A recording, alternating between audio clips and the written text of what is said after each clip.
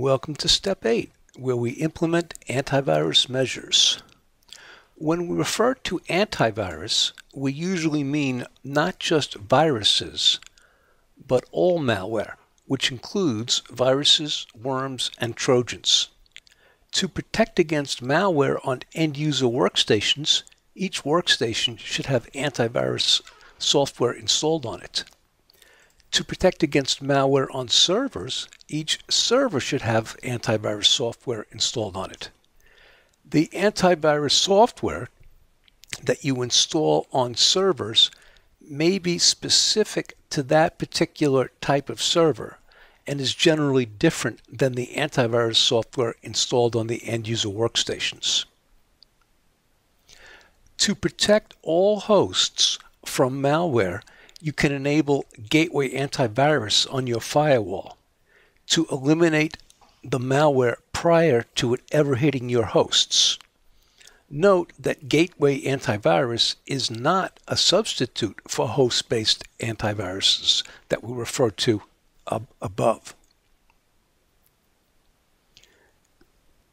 Be constantly vigilant that you have the latest virus signatures. Antivirus protection is similar to patch management in that there is new malware discovered daily, and antivirus vendors push new antivirus signatures daily to defend against a specific piece of malware.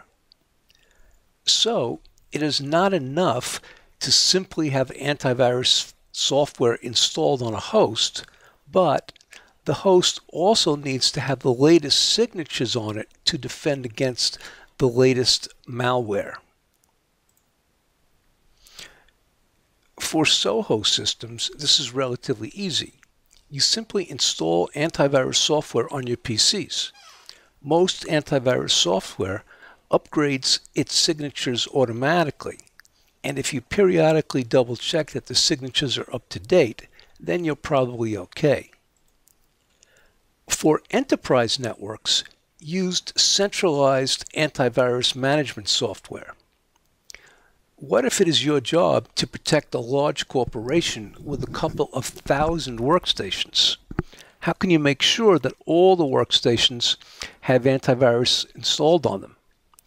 And, in addition, that they have the latest signatures. You need to use a centralized antivirus management software such as McAfee ePolicy Orchestrator. Using this type of software, you can see every workstation on your network, if each workstation has antivirus software installed, and if each workstation has the latest signatures, and if not, how old they are.